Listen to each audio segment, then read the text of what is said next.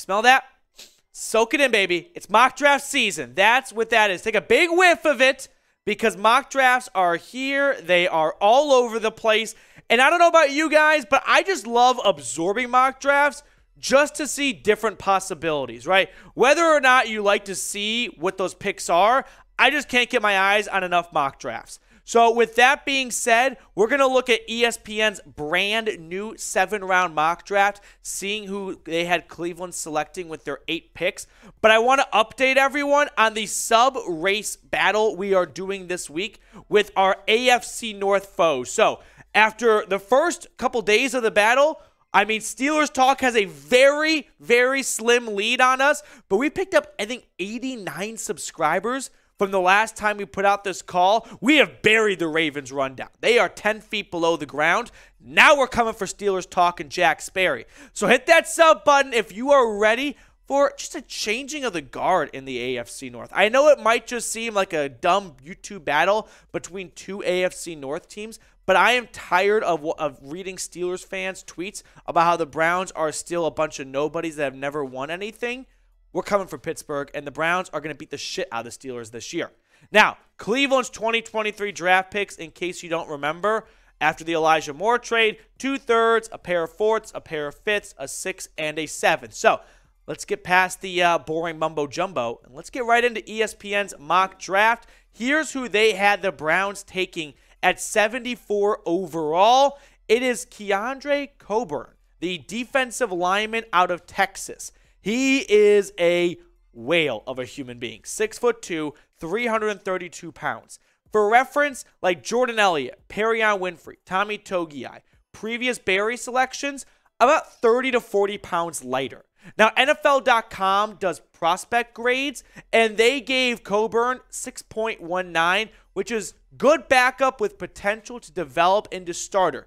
Hey, in round 3, that's not going to, be a major red flag for me. He started 45 games at Texas, so a very durable player during his time in Austin. 95 tackles, 15 tackles for loss, 6.5 sacks, and 3 forced fumbles. Now, I am a guy just like you guys watching. So when I saw this pick, the first thing I did was I looked to my Texas friend across the way from me here, and I said, what do you know about Coburn? And he's like, he is a very difficult player to run against, an excellent run stopper, and a nice rotation of Tomlinson, Winfrey, and Coburn. That would do wonders for this run defense that was simply missing in action last season. Now, Lance Zierlein over at NFL.com does write-ups on all of the NFL draft prospects. Here's what he had on our Texas friend. A stout but athletic nose tackle with nimble feet. Coburn can sit down and muddy run lanes or create difficulties for pin and pull blocking schemes with his interior agility. While he's not a 3-down lineman, he does have the bull rush and activity level to cause issues as a rusher.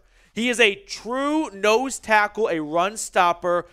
I haven't seen him really going in round 3 much at all. Jordan Reed did this mock draft for ESPN, and he's got some interesting spots for players, but it does sort of serve as a good reminder of the draft never goes like mock drafts do, right?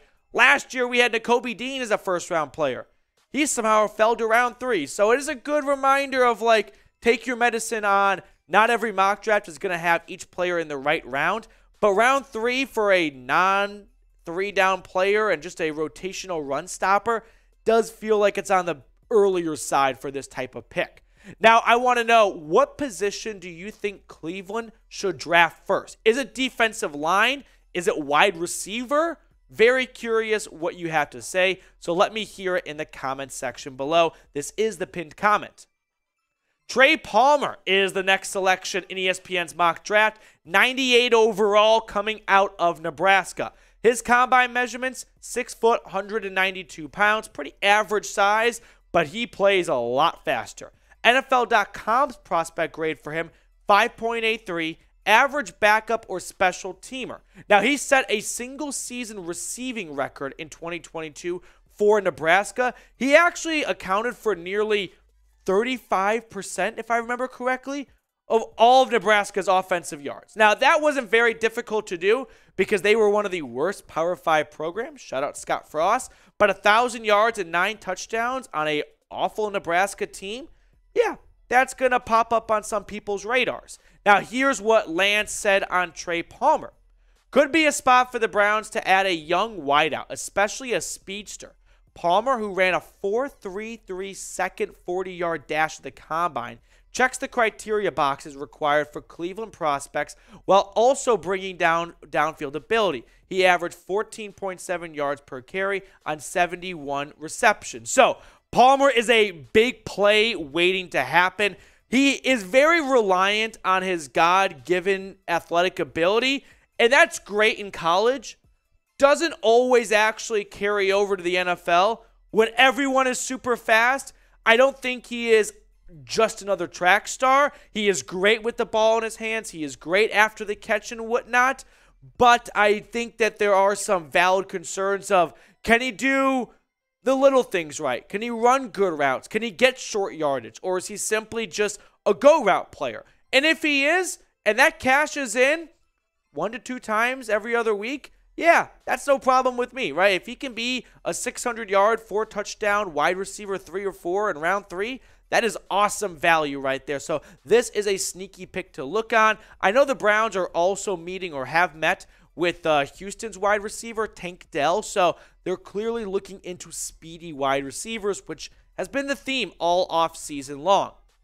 We've got another Texas Longhorn on this mock draft. This one is linebacker DeMarvion Overshown. So, DeMarvion Overshown, I once again asked my Texas friend Jeffrey Cooperstein, hey, what can you tell me about DeMarvion? He raved about him, okay? He is a sideline-to-sideline linebacker who is just involved in every element of the play. He can stop the run. He is good in coverage. He can come up and rush the passer as well. He is a do-it-all linebacker. He might not excel at any one spot, but he definitely comes in as a very well-rounded rookie.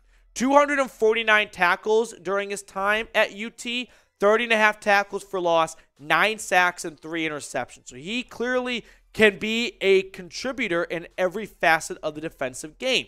Then we look at the Browns linebacker room, and it serves as a good reminder. I'm looking at 3 starters.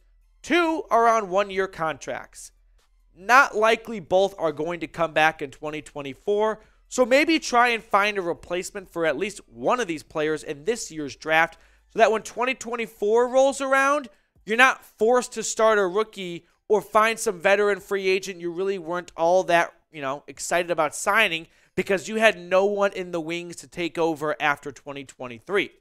Another way to look at this is he's kind of just a little bit of a bigger JOK, right? Jeremiah Usu-Koramoah is a speedy linebacker. At one point, Overshown was a safety. JOK is more or less a bigger safety. So you kind of got 2 similar players. We know Andrew Berry liked that in JOK. He could strike again with Overshown. All right, the 4th round selection for Cleveland here is running back Kendre Miller out of TCU. If you watched the Horned Frogs at all during college football this past year, you probably noticed that they had a lot of speedy players on their offense. Miller was definitely the speediest of them all. So, in his career, 2,400 yards and 26 touchdowns, an average of 6.7 yards per carry. He is just one big play waiting to happen. He can do well out of the pass formations. Not the best blocking running back, but not many running backs coming out of college are. So that would be an area that he needs to improve on. I'm a big fan of this pick altogether because you are looking for a lightning to Nick Chubb's thunder, right? I'm interested in finding running backs that can be successful in 2023 and 2024 with Nick Chubb here. And finding a back that complements him like Miller and adding some receiving ability to this room. In round 4, yeah, him and Jerome Ford can duke it out for RB2. Let the best guy win the job, and the Browns will be in a good spot at the running back position. Now, we've got more mock draft picks from ESPN to look at in just a brief moment. But first, the NFL draft, speak of the devil, is right around the corner. So make sure you go to chatsports.com/BrownsHat. Use that link to get the official Cleveland Browns 2023 NFL Draft Hat. I put that link in the comments and the description of today's video. In round 5, by some miracle, the Browns found safety Jammie Robinson. I was talking about him at round 2 at one point. This might be this year's Perion Winfrey if he somehow fell to Cleveland in round 5. The Florida State Seminole, originally at South Carolina in his career, 180 tackles, 7 interceptions, 16 pass breakups. I can't say just enough how big of a fan I am of the player and, more importantly, of the pick in round 5, which I don't know how much Jordan Reed had to drink before he started this mock draft, but clearly he had more than just one dog bowl because he's mocked to go round 3-ish, maybe slips into 4, but falling to 5 is a huge fall for Robinson. But if it happens, the Browns could have a great safety duo or trio moving forward of Delpit, Thornhill, and Robinson. And if they ultimately don't re-sign Delpit, Robinson and Thornhill afterwards would make a really nice safety tandem. So he is a huge sleeper for me if he really is a round 5 player. I think he's closer to 3, maybe even early 4. But hey, let me know what your draft sleepers are, right? Do the whole class a favor. You know, share your homework. Let everyone peek at your draft sleepers in the comment section. And I'll be sure to check them out too so I can put those guys on my radar, because when the Browns don't draft till round 3, we are all in the business of draft sleepers. We are majoring in draft sleepers and minoring in underrated draft prospects. That is the Cleveland Browns 2023 draft plan. Speaking of draft sleepers, this one makes no sense, I'll be honest. ESPN had Nick Herbig, the edge rusher out of Wisconsin, going to Cleveland in round 5. Listen, he's a very, very good player. His 3-year time in Madison as a starter, he put up phenomenal stats, right? 21 career sacks, 36, 7 pass breakups. He did a lot of great things for the Badgers. 36 tackles for loss. I mean, it really makes no sense how he is here, and that's the point. He's not going to be in round 5. I mean, Dane Brugler, who I think is the best NFL draft guru, if you will, from The Athletic, he has Herbig in his top 100 big board at like pick 676. This is round 5. We're in the hundreds at this point. That is way too far away from where he's actually going to end up. If Herbig and Robinson are there in the 5th round, the Browns are the winners of the 2023 NFL draft because of their 5th round selections, because they got 2nd and 3rd round talent in round 5. Give it to me, baby, if it's actually possible, but I don't really think it is. But Herbig, whoever he ends up with, it's going to be a good selection. I'm a big fan of the player. In round 6, Jerome Carvin, offensive lineman from yours truly's alma mater, the University of Tennessee. He is a flexible offensive lineman, right? He has not been etched into stone at any one spot. He bounced around for Tennessee depending on where they needed him as injuries popped up. And right now, the Browns are looking for some more depth on the interior offensive line, and Carvin could come in and compete for a roster spot. Is he a lock to make it? No 6-rounders are really locks, but they're definitely more likely than less likely. And in round 7, they went cornerback Cameron Mitchell out of Northwestern. This is a special teamer type of pick right here. He's a very physical and strong and aggressive corner. He doesn't have great top-end speed, but what he can do is he can throw some, subtle jabs, some haymakers and whatnot to disrupt routes. So I view him as a special teamer working on the gunners on the side if he does find a spot on an NFL roster. So that is ESPN's mock draft. Grade it for me. A, B, C, D, or F. What letter grade would you give it? We'll recap it right now. Keondre Coburn from Texas in round 3. Trey Palmer out of Nebraska. DeMarvion Overshown from Texas as well. Kendre Miller in the 4th. Jammie Robinson and Nick Herbig in the 5th. Jerome Carvin in the 6th. And Cam Mitchell in round 7. I give this an A. Why? Because it's a Candyland. This is an absolute Mickey Mouse mock draft. Nick Herbig and Jammie Robinson are not going to be on the board in the 5th round. But because they were in Reed's ESPN mock draft, Yeah, what's not to love? I mean, maybe A is a bit rich, but the point is that this isn't a home run draft for what they're getting in day 3, which is a bunch of day 2 players. So if that actually happens, Andrew Berry, without a first and without a second, is still going to find a lot of quality players if the actual draft follows suit here.